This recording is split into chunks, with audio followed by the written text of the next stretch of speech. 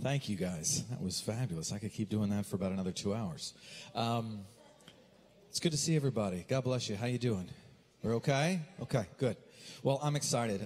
Today I have the pleasure of introducing Pastor Chris Delmadge. I'm excited about what Pastor Chris has for us. I'm excited about his sense of the importance of practical theology, right? Being practical in what we do, thinking in terms of what it means to be a disciple maker, being passionate about the gospel. This is a man who has 25 years of ministry experience. Right now, currently, he's the executive assistant to the superintendent of the metro region of New York, which is part of the Assemblies of God, which is absolutely incredible. A loving husband to his wife, Christabel, and proud father of his 4 children. He's a man who truly believes what he says. I took some time and went back and looked at some of the other times he's come and spoken to us as a community, and it means such a great deal. And so what I want to say is this: please allow the Spirit, what the Lord was just doing in that time of ministry, to continue to speak through his word. I love that we as a community take time to exalt the Lord through praise. Now we need to exalt him through the preaching of the word and through the meditation of the word. And this is what I'm going to ask for you to do today. Would you intercede on the behalf of Pastor Chris? You're part of what's going to happen over the next 30 minutes, right? It's important to understand that the Spirit of God is going to move through him as he proclaims the word, and then you are going to listen, you're going to exalt, you're going to actually be edified, and then you're going to minister to him by praying that the Lord continues to minister. Will you help me in welcoming Pastor Chris? Bless you. Bless you, God. Amen. Amen. It's so good to be back. I'm so happy to be here. I appreciate that word. Can you intercede on behalf of Pastor Chris? Pray for me, pray for me, pray for me. I can't stand public speaking. But I truly believe that God has just a word, not just for you, but for me in this time and space. And so if it's all right with you, can we bow our heads? Let's go to the Lord in prayer. Spend some time. Lord, we thank you, God, that you have us here in this moment, Lord, of time. And we thank you, God. We recognize your presence in this place, in this space, Lord. And Lord, I don't believe in luck or chance, but there's a reason why I'm here. There's a reason why we're all in this room. And so, God, we make ourselves available. We make our hearts and our minds available to your Spirit to speak into our hearts right now, to communicate with us, give us insight on who we are and where we are and what we are called to do, who we're called to be. And so I invite your kingdom to invade our kingdom, invade the way we think, invade our minds and our hearts. Lord, by all means, you have permission to rearrange priorities in the name of Jesus, that your will be done on earth as it's already completed in heaven. So thank you, God, for this moment. Oh God, may your grace be a part of this entire process right now. We give you all the praise, all the honor, and all of the glory. In Jesus' name we pray. And amen, amen. Come on, let's give the Lord a hand clap of praise. Amen. I'm so glad to be here, and I'm glad that you're here. I'm supposed to jump in and preach, but even while I was there and I was worshiping, I hate when God does this. I just want to preach and then get out of the way. But let me just say this, just in case. Okay, listen, you should be absolutely overjoyed that you are alive right now. I want you to know that right now. I don't know who needs to hear this. Please understand, I'm not that spooky preacher. Listen, I just want to preach and get out of the way. But I'm there, and I'm standing there, and I'm trying to worship, but I just have this strong feeling. Listen, I need to say this. Whoever you are, life is awesome, and you should be overjoyed that God has you in this place, in this space right now. I just want to preach. But we're going to pray one more time. Let's pray one more time. Let's pray one more time. Here, listen. We need to come against any spirit of depression, anxiety. Whew. Yes, I'm on the right track. I don't like this, but listen, we serve a God that's real.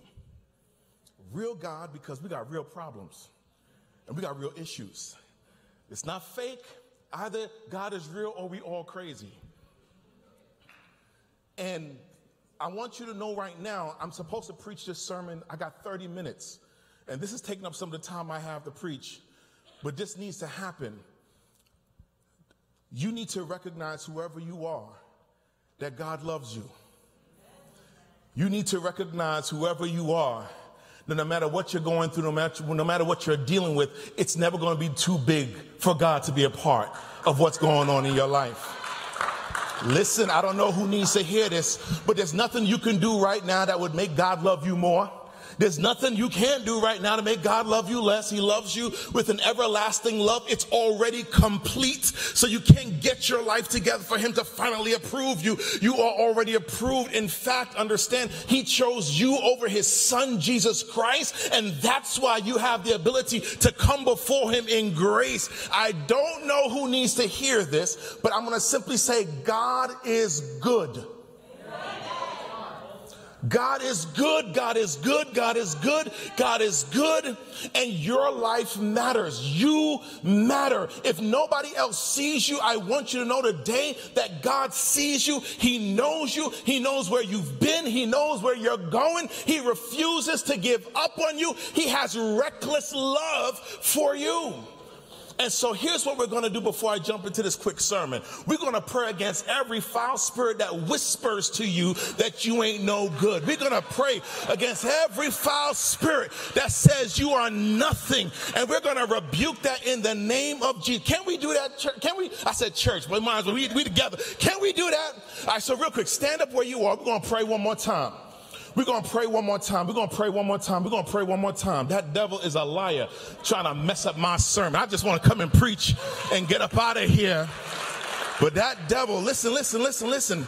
And listen, don't matter. We're together in this. We're together in this. And I want you to close your eyes and we're going to begin to pray. And if you listen, you're already filled and saturated with the Spirit of God. You pray in the Spirit wherever you are, right here, right now. We're going to break that so that we can now worship with joy and worship with freedom. Father, in the name of Jesus, we thank you for this moment. We thank you, oh God, that we get to breathe air. We thank you, oh God, that we get to live, Lord. I thank you, Lord, that life is worth living because of who you are and because of what you've already done. Lord, I am nothing without you, but you see value in me. And so, God, we come against every foul spirit that are whispering negativity thoughts and ideas to your children. Father, in the name of Jesus, we rebuke every foul spirit that's suggesting a death and suicide. We come against every foul spirit that's overcoming your children with anxiety. And Father, we speak life. We speak blessings. We speak clarity of thought in Jesus' name. Holy Spirit, we welcome you into this place. We welcome you, oh God, to cover your children today in the name of Jesus. And we thank you for the spirit of liberty. We thank you, oh God, for your spirit of grace. We thank you, oh God, for your presence, Lord,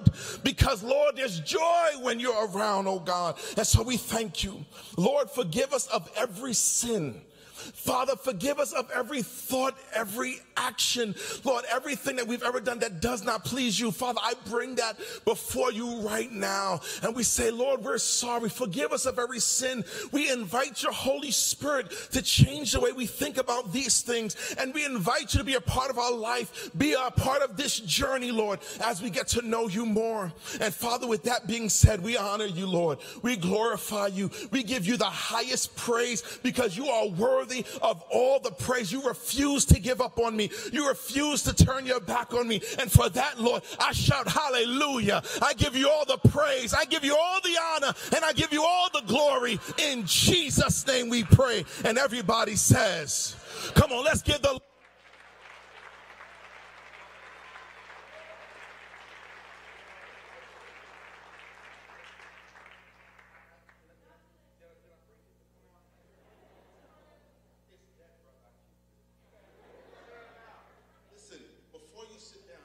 find at least 4 or 5 people, give them a high five. Give them a high five and say, yo, the Lord is in charge. The Lord is in charge. Give them a high five and say, it's going to be all right. It's going to be all right. It's going to be all right. And right before you sit down, let's give the Lord another hand clap of praise. Hallelujah. Another hand clap of praise. Another hand clap of praise. Another hand clap of praise. Hallelujah. You may be seated. You may be seated. All right, so So the powers that be, is that subtracted from the time we... It's all right. Listen, thank you so much for that. I don't know who that's for, but that's for you. I want you to know the Lord loves you.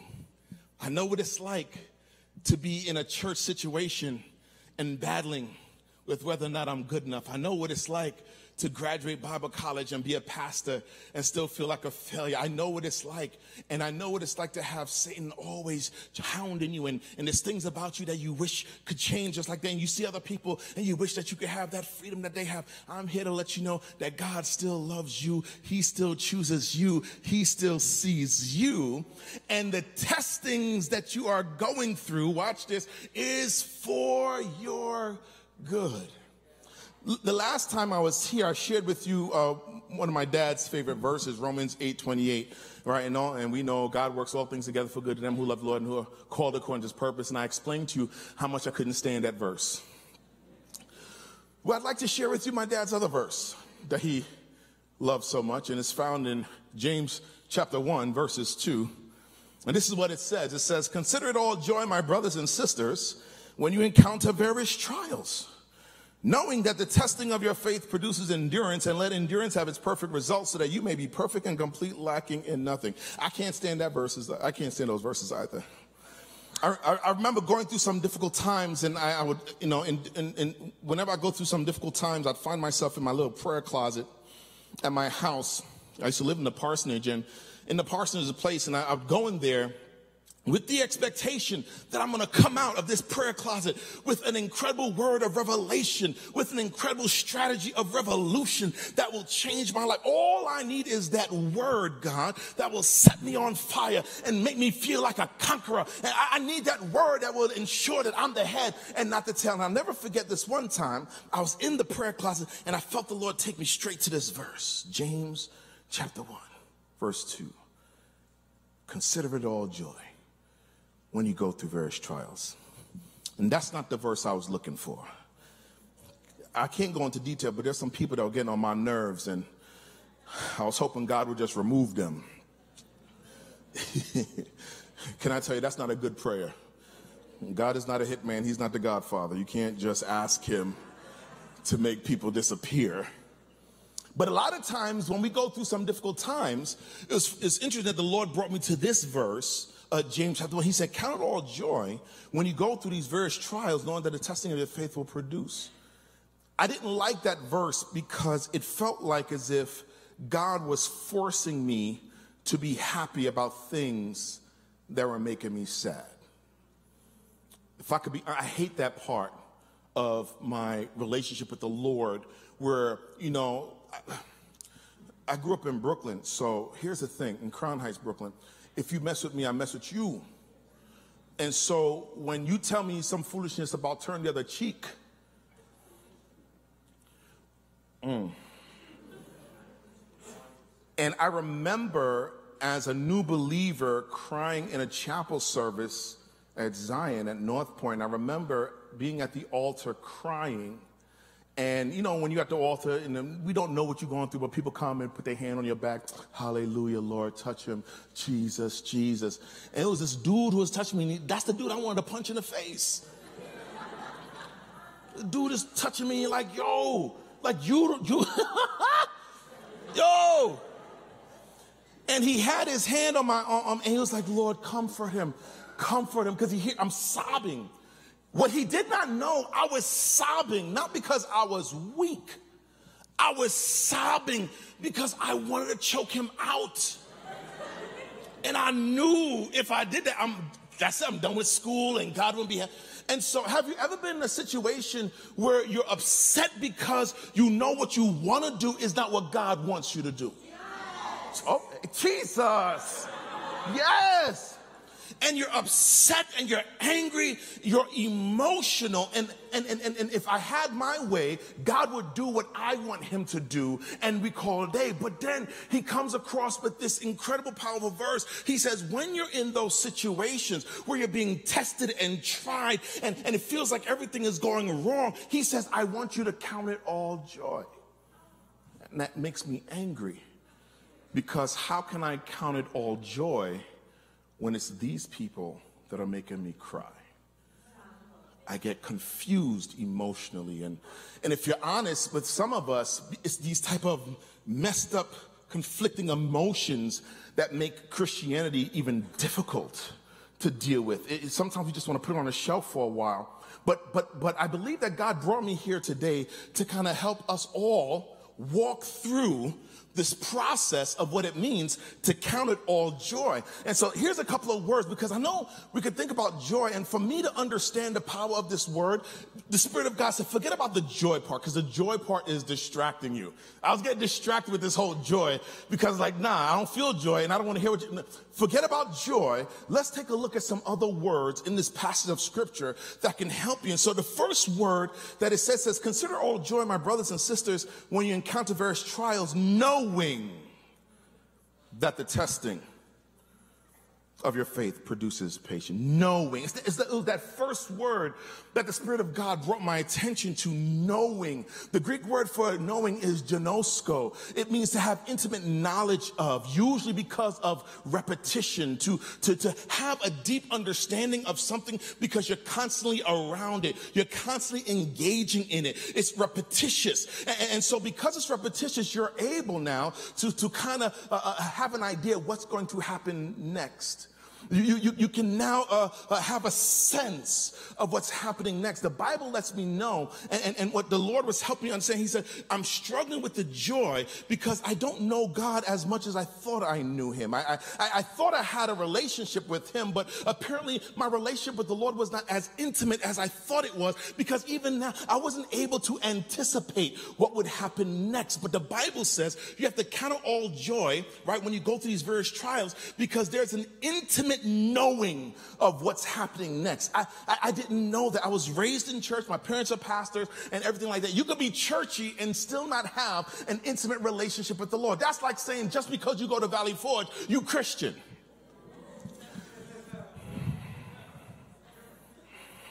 I didn't realize, my wife, I've known my wife for a very long time. In fact, I fell in love with my wife when I was about 13 years old. And she discovered me when she was 17. So, yeah. First time I saw her, I was like, yo, I'm in love. And she didn't even know I was alive until, like 4 years later. But that's all right. For all the brothers in the house, come on now. You just got to keep it going. Keep the hope alive. And so I tracked her down. Some people call it stalking, whatever. I call it being persistent. I call it persistence. Did her homework, changed up my classes so I could be in her classes, whatever. It is what it is. But we married. Someone say hallelujah. And so listen, I was with her and when she finally said yes, it was senior year, and I was like, yes, and from that point on we were together, and my wife and I, we're so close. We've been together since 1992, and we've been together, and we know each other to the point where we finish each other's sentences, and we get the jokes. Like, we could be in a room with a bunch of people, and I look at an apple, she look at the apple, and it was like, what? I said, you won't get it. That's gnosko. When you have an intimacy with someone because you're around them so much and you can anticipate what they're going to do. I'll never forget our third year of marriage, because I come from a family where we just love to celebrate stuff. And I'm a big, I celebrate birthdays and anniversaries and, oh, you just got a job, yo, let's celebrate. Like, that's me. Like, but she doesn't come from that. Her family don't celebrate anything. And so when we got married, she realized I'm a celebrant, and I always big things up. And it was Valentine's Day, our third year being married. And I said, you know what? I think, she sweat me too much, man. Like, I'm going to act like I ain't doing nothing for Valentine's Day this year. So I didn't say nothing about it. No card. But see, at home, I already had the rose petals on the ground. And when you open up the door, I had chocolates on the table. And then I also had a dozen peach roses, not just regular roses, peach roses. And I had it all set up. She was working a 12-hour shift. I picked her up from the hospital because she was a nurse. And I'm driving in the car. No romantic music playing. Nothing. I'm waiting for her. I said, excuse me, do you know what today is? But she was just chilling. I said, started getting worried. Pulled up to the house. At the time, I was living in my dad's basement apartment area. I pull up to the door, nothing. like it's just a regular day. And I started getting scared. And she says, okay, all right, so what you up to? So what are you talking about? She says, listen, I know today's Valentine's Day. You're going to try to play me like you ain't doing nothing. I said, what are you talking about? Today's Valentine's Day? What? Get out of here. She says, stop. What am I going to do? I'm going to open the door, but there's going to be rose petals on the ground. Right? I'm going to walk in. There's going to be like candy or chocolate on the table. And then somewhere in the house, I guarantee it's going to be like, what, peach roses?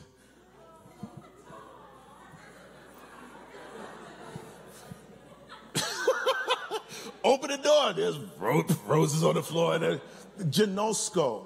It's having an intimacy or knowledge of knowing someone so well that you can anticipate what's going to happen next. I'm here to let you know God allows us to go through certain things so that our relationship with him becomes deeper and more enriched. Why? Because he's calling you into having an intimate knowledge of who he is.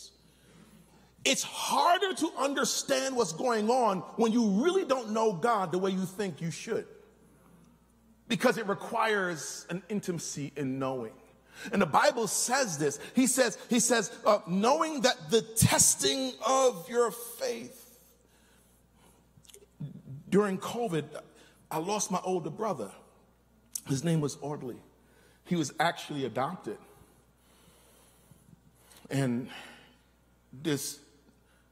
I think there's no other testing than when you lose someone you love. Especially when you have a relationship with God, because you know that God is omnipotent, you know he's omniscient. So it's not that he couldn't do it, but then I always question, why wouldn't he do it for me? Why wouldn't he save my brother? Why wouldn't he save my auntie? And it's a tough test. My brother Audley, he was adopted. He's from the street. My dad was having a prayer meeting one Tuesday night, and my brother Audley walked into the meeting with a loaded gun in his hand. He says, now, talk me out of blowing my head off. That was the prayer meeting.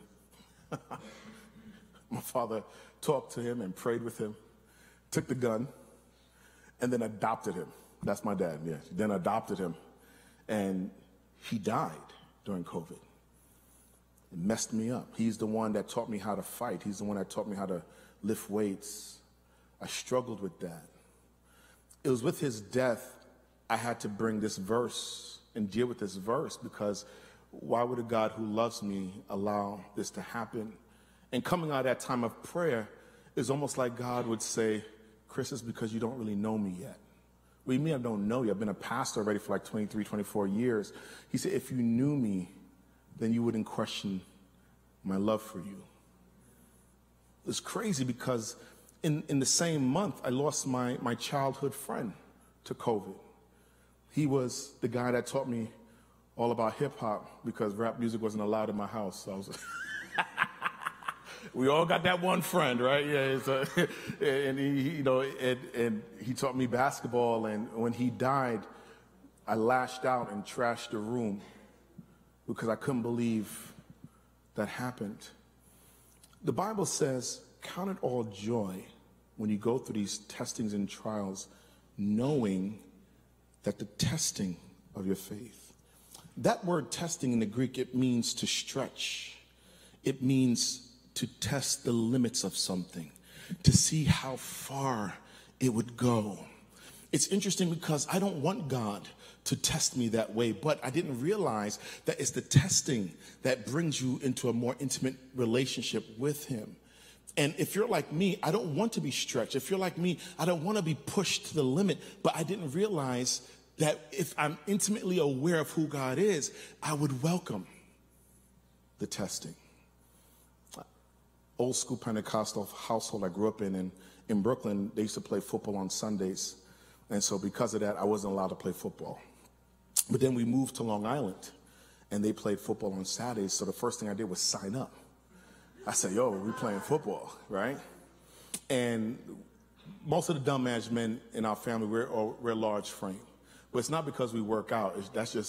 We just call that country big. That's it. It's just big. It's peanut butter and jelly and milk big, right? We didn't really work out.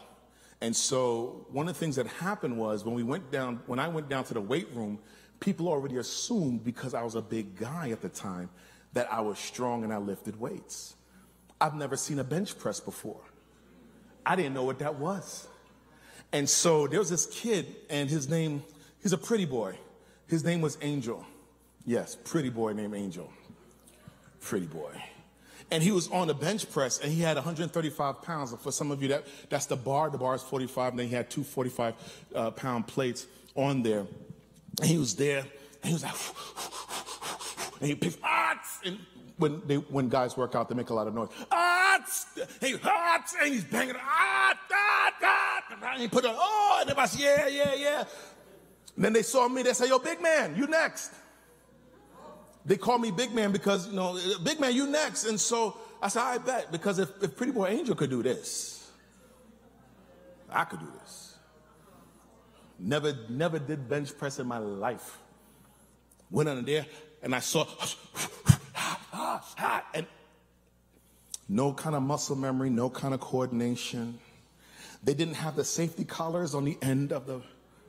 And so when I picked it up, this thing was heavier. This thing dropped on my chest. One plate fell down, the other plate fell down.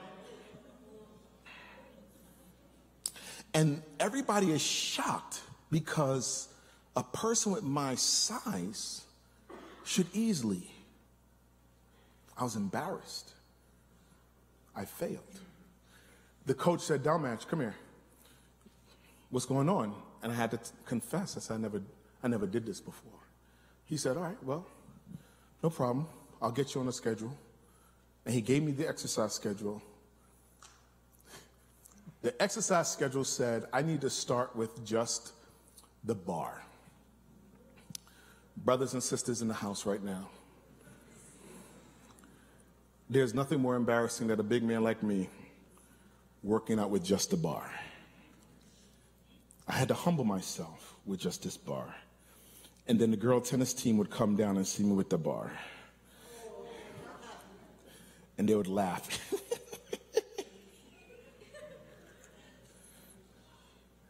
Count it all joy when you go through various trials. Can I encourage somebody today? Never despise those moments of humility in your life where it seems that you've lost, when it seems that you've failed. I'm here to let you know, don't despise those days, those small beginnings. When you hear the laughter, when you feel the judgment, I'm here to let you know God is still working in you. I had the bar and I had to do it 15 times, 3 sets. And it seemed so embarrassing for people to think I had strength, only to realize I didn't have anything. But I had a coach who understood the process. And he says, when you begin to lift this way, your body will now respond with coordination. Don't worry about them. Just listen to what I'm telling you to do. And I would do it, 3 sets of 15. And what I didn't realize in that season of humiliation, that because I was still willing to work, and because I was still willing to be tested, there was strength that was building that was there. But because it was never used, I never realized it was there. And I started lifting. Here, check this out. Then the coach said, I'm going to add 10 pounds. All of a sudden, the adding of resistance wasn't bad. The test becoming harder was not bad, because now I had Genosco in the process. I recognized as he's adding more weight, it's increasing my strength.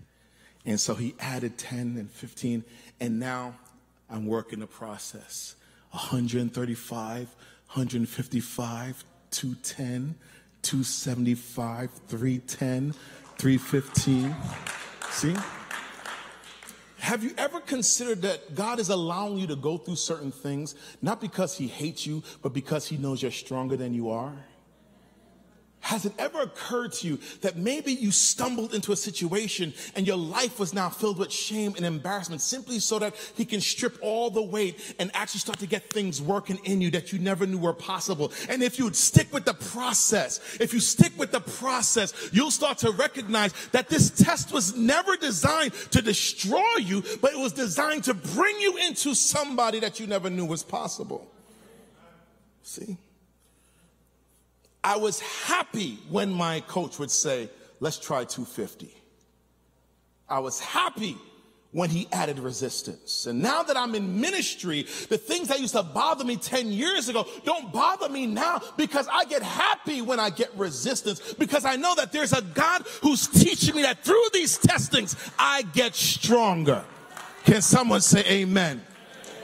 Don't waste your tears on feeling sorry for yourself because you're going through some tough times. You best believe you might as well give God thanks and say, Lord, thank you for trusting me with more weight. You're teaching me and you're bringing me through something so I could learn.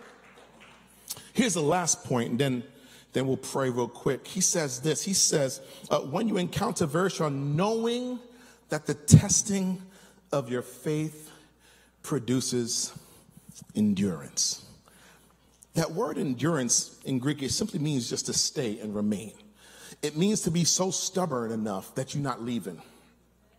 I didn't realize that God allows us to go through testing so that things can be produced in us. Sometimes when you're raised in a Christian Pentecostal circle, your way of thinking that you receive stuff is to ask the pastor to pray for you. He splashes you with some oil, you fall down, you get back up, now you got peace. Now you have faith. What you don't realize, more often than not, your giftings are shaped and empowered by what you go through. Because everything that has value is tested. Everything of value is tested. God loves you so much that he will allow you to go through testings. In fact, it's not because he doesn't know what you can do. It's because you don't know what you can do. God knows you have what it takes. God knows that he's called you and empowered you and anointed you. You just don't know how anointed you are until you find yourself in a good fight. And so in the testing, it produces this thing called endurance. You never knew you could fight until. You didn't know you could pray until. Didn't know. But God values you. That's why he allows you to go through what you go through. Years ago, I used to go to UFC gym in New Hyde Park because I figured since I'm this big, I might as well do something else besides just preach. So I was trying to fight. I was trying to be a black Chuck Norris. So I started doing Muay Thai boxing. I want to do some damage, you know. And I go to this gym and you see this guy kicking the heavy bag. And when he kicked his bag, it's whack, and it's a whack, whack, whack. It just echoes in the whole gym. Whack, whack, whack. I say, yes. That's what I want to do, Lord. Yes. Whack, whack, whack, whack, whack, whack, whack, whack.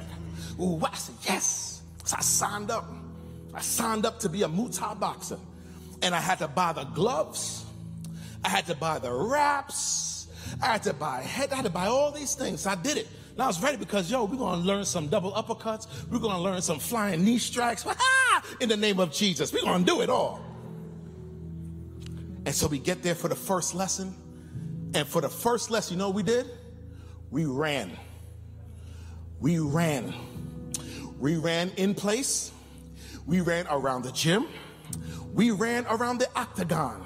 We ran sideways. We ran backwards. And then he introduced this demonic thing called burpees. From the deepest pits of hell. Burpees? No, a man didn't come up with that. That was Satan himself. Burpees? He left burpees. That's all we doing, burpees. And so we did that the first day, and we did that the second day, and we did that the third day. And by the end of the first and second week, all we did was run. And I said, nah, son, I didn't sign up for track and field. No. And so before the next session, I saw my trainer, and I went to him early. I said, hey, yeah, listen, I don't think this is for me. He says, why? I said, well, I was expecting to learn how to, jab and double uppercuts and knee strikes. but you got me running. No, I'm not here to run. And he says, he laughed. He laughed, not because I was funny. He laughed because the whole situation was, he said, I know, don't worry about it. Trust me, I know what I'm doing. I said, I know you know what you're doing. But I'm also know what I'm going to do. I'm going to quit because I can't do this. I think, this doesn't work. And then he said this statement to me that made me go, wow. He said, the things that I need to teach you, your body can't handle it yet. And I looked at him because I felt like he was throwing shade regarding my girth and my lack of... What you trying to say? I'm fat? You trying to say I'm out of shape? What you trying to say? He says, yeah, you're out of shape. I said, what do you mean? He says, for me to teach you how to throw a punch, for me to teach you how to block, it would require you to stay in a stance. It would require your arms to stay in a certain way. And right now, you don't have the constitution just to keep your arms up. And if I was to teach you all this important knowledge, you'll do it incorrectly because your body is not conditioned to handle it. Some of us in this room, God has already empowered you and called you for some stuff. But the things that he's called you to do, you are not in shape for yet. And that's why you go through what you go through, because there's a conditioning that's happening in your body that you don't recognize yet. Some of us have gone through some stuff wondering why God hates us, not recognizing God knows you can handle it because he's called you for something else. And when he told me that, I said, oh, okay. And then I quit. I said, I ain't doing this no more. There's some of you in this room, you were born in a family where you're the only one that's saved. That's because God is calling you. For some of us in this room, we turned our backs on God and our life was kind of screwed up a bit, but we still here. You know what? That's because God is calling you.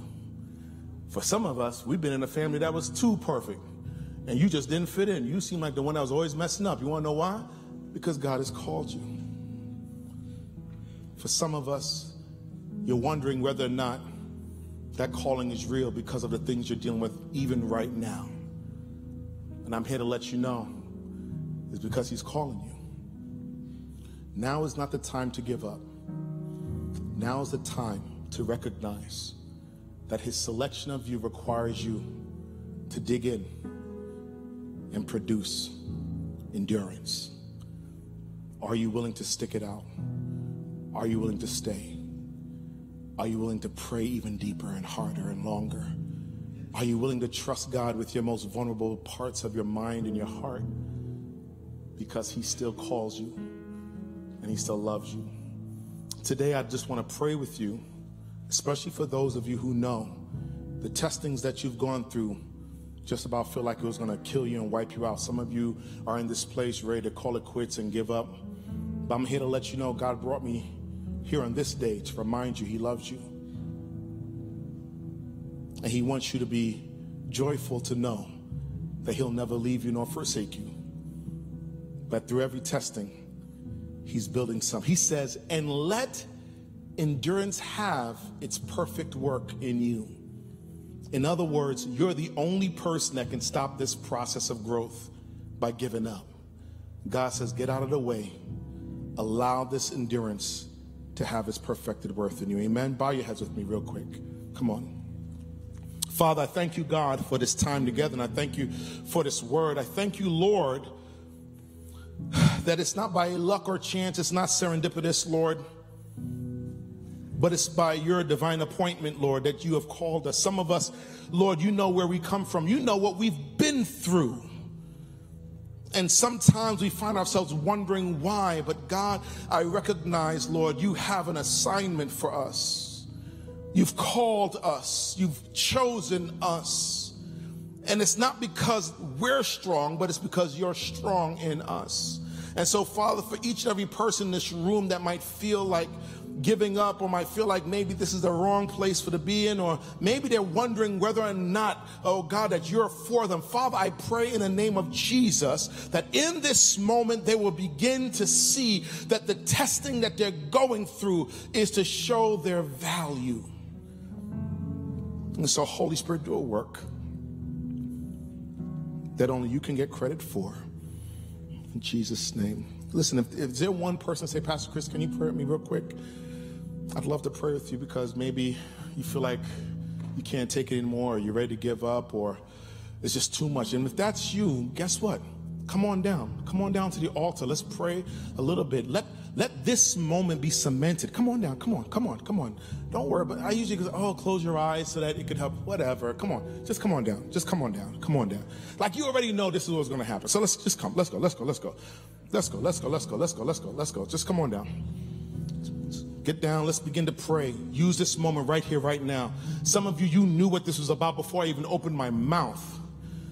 You know God is not going to let you go. You know God is not going to give up on you. You know. And this is just a moment where you can solidify this and say, God, in the name of Jesus, Lord, you see your children. God, you see your warriors here. And Father, only you know what they're going through. Only you know what they cry about when no one else sees. Only, Lord, you know what they're dealing with. The weaknesses that make them feel defeated regularly, Lord, you know. Wishing that they were different, wishing that they had peace, wishing that they had a different life. But God, I thank you for the testing. Lord, I thank you for the stretching. Lord, I thank you for the calling. Lord, I thank you for what you're calling them into. I pray in the name of Jesus that, God, you'd begin to do something special in their hearts and their lives. No need for fanfare, no need for fireworks, but God, I pray that your Holy Spirit will begin to write something special on their heart and in their minds. Lord, I pray for your Holy Spirit to be brought in such a way that they're saturated with his presence and saturated with his power, that the tears that have been just falling down their faces, Lord, would not be wasted, but Father, that there will be purpose in the pain, Lord. I pray in the name of Jesus Christ for a fire, oh God, that increases because of the intensity of the test. I thank you, oh God, that even now their spiritual muscles are being put to the test. Their ability to pray, their ability to trust, their ability to hope, their ability to dream, their ability to be creative. I pray, oh God, that you'll stretch it to the limits, oh God, in the name of Jesus, that the supernatural wouldn't be hard for them because they've already been tested, oh God, in the name of Jesus. I pray, oh God, for those who find themselves in a situation of humility and shame. I pray, oh God, that they would not give up, even if people might be laughing and snickering and judging. We come against it now in Jesus' name. And we pray that, God, they will not quit. We pray, oh God, that they'll endure. We pray, oh God, that they'll have a spiritual stubbornness not to give up, not to give in, but God, that they'll trust you in every area of their lives because, oh God, you see value in them. And so, God, have your way. I pray that they'll never forget this moment of consecration where they made an altar before you. They bowed before you and say, Lord, I'm not going to give up. No matter how hard it gets, I'm not going to give up. I'm not going to give in. But Father, in the name of Jesus, make it personal to them today. We surrender it all to you. We surrender it all to you. In Jesus' name, Lord, just repeat after this prayer and make it your own. Just say, Lord Jesus, thank you for this moment. Thank you for every test that I've gone through. Even the things that I wish didn't happen. Lord, you know it happened. And Father, I bring it before you at this altar. I lay it on this altar, Lord. I'm not going to give up. I'm not going to give in. No matter how many times I fail, no matter how many times I fall, Lord, I'm sticking with your process today. We invite you, Lord God, into our lives to have your way, oh God. Thank you, Lord, that you don't make mistakes, but you do all things well. We give you praise and we give you thanks. In Jesus' name, amen. Amen.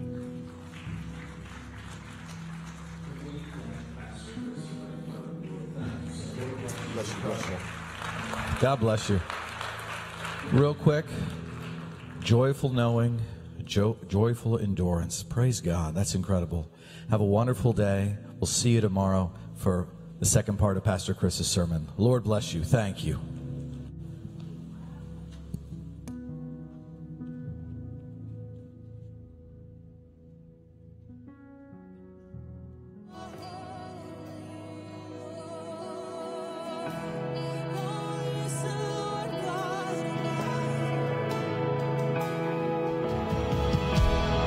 There's no one only like you, Lord. No one beside.